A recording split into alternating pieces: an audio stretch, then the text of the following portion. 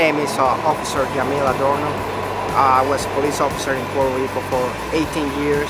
And when I decided to come over here, everybody was telling me that I was crazy because I basically didn't know English. I'm very, very grateful with my co-workers because they helped me out.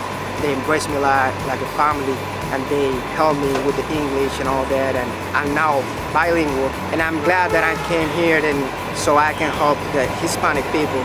It's good for them when you have somebody who can communicate in the same language. It's beautiful.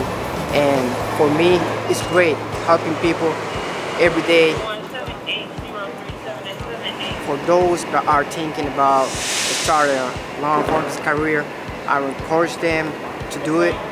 It's one of the best decisions of my life, and it's nothing better than use all the resources and tools to help people and show them that we care. We care about the community and we care about what's happening in our community. I'm Officer Adorno and I'm proud to be a modern hero.